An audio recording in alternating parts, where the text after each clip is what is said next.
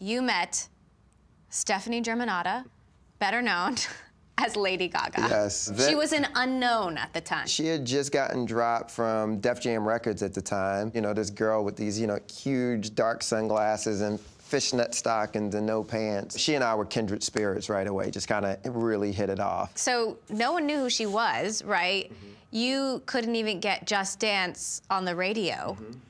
And you guys were playing clubs, like multiple gigs a night, just like pounding the pavement. How did you finally break through?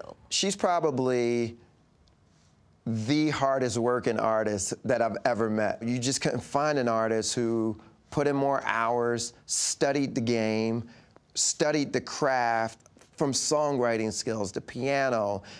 She wasn't a dancer when we met. She was behind the piano, but she worked so hard, at the choreography. All of a sudden, she was a dancer. So she wanted to compete on the highest level. You guys started her own social network, yeah. Little Monsters. Mm-hmm.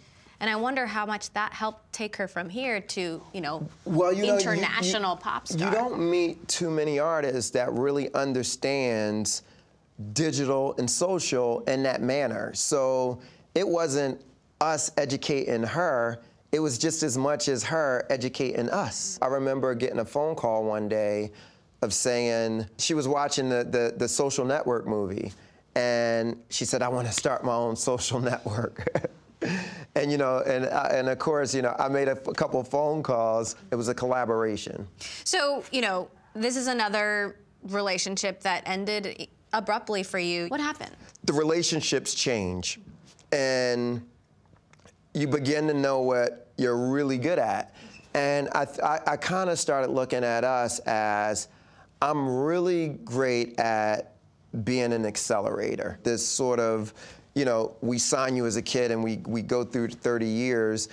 I don't even know if that's my personal ambition anymore. I think after working with Gaga and kind of going through that heartbreak of, we worked incredibly hard to build this sort of empire, and then all of a sudden, you kind of get snatched out of it, it was a little disheartening.